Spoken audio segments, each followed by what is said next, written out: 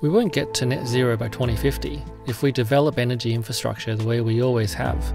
We might not even get halfway. So what does this mean for the battery materials industry? The adoption of electric vehicles and battery energy storage system is driving a once-in-a-lifetime supercycle. While EV tailpipe emissions are zero, the carbon impact of their batteries are far from perfect. To get to net zero, we need to radically reduce their environmental footprint. Cathode and anode materials, together with the steel and aluminium sectors, are the most significant factors.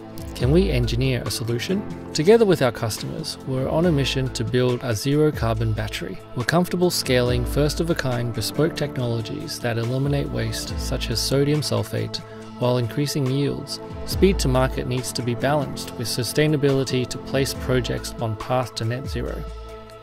The cost of materials must be low, so too our impact on the Earth. It's a difficult path to navigate, but you're not alone. We're not just engineers or pioneers of cleaner battery materials.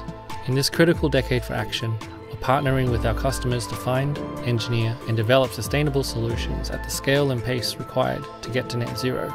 Across 45 countries, you'll find nearly 50,000 energy, chemicals, and resources experts, all driven by one thing: delivering sustainable change.